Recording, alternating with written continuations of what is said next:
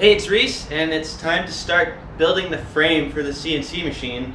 Originally, I was actually gonna try building my own frame from scratch, but I came across a really good deal for a really big CNC frame on Facebook Marketplace, out of all places, and it's already kind of half assembled, and so I just have to put it together, clean it up, and connect my electronics, and I should be up and running.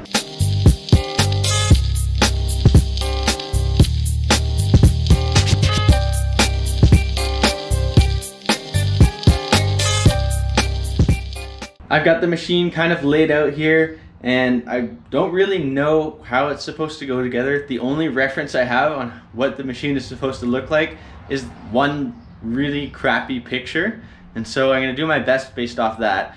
I know that these two long ones, so the big long ones going this way, these will be the y-axis, and that will allow this thing to move backwards and forwards.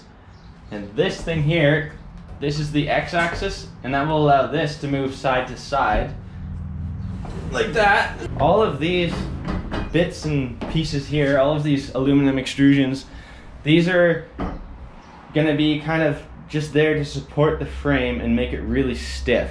I don't know where those go yet, so that's gonna be the tricky part. This is the Z.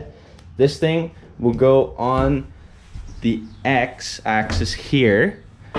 So that will be screwed in here, and this moves up and down like this. So that's how you get your up and down. The old bearings were all kind of rusted out and falling apart and broken, so I'm gonna have to order some new little slider bits. Gotta order some new connectors, gotta order some new screws, maybe some new motors, clean everything up, and then we'll see if it works.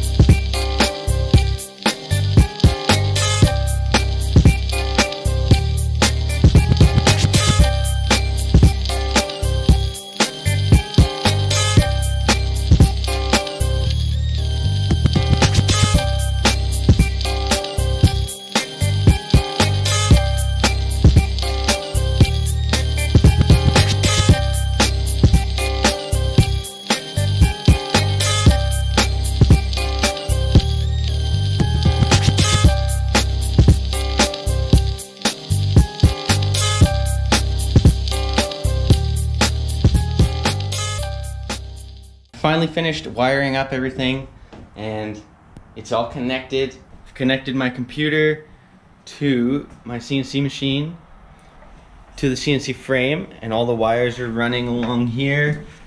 It's turned on right now, and I'm just about to see if it's actually gonna move. So here we go.